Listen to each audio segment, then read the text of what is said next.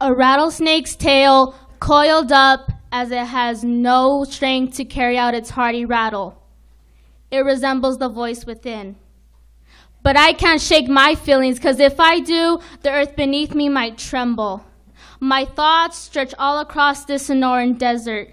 I see myself in a muddy puddle of water, the reflection always contradicting itself. In between the ripples, we see what we want to be, but scurry away from the greater things.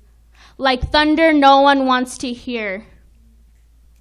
Just like the prairie dogs ducking for cover up one of the hills of San Javier. We scrounge around looking for an opening, but bite our own tongue and sink back in again. I don't know if it's the sun that's blinding our eyes or the darkness pulling us in and eating us alive. But we sure are the cowboys shaking in our boots. The surroundings may seem so alive, but why does it feel like another ghost town? We are in our own drought, only wanting a taste of peace and freedom. Not even the most ripest or most juiciest fruit off of a barrel cactus can satisfy the quench. We are the skeletons walking on this land, deteriorating till all you see is bone, because silence is deadly.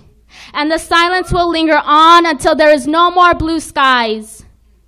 Let the monsoons carry on, and let the rain wash away all the lies. So that there shall be rivers full of truth.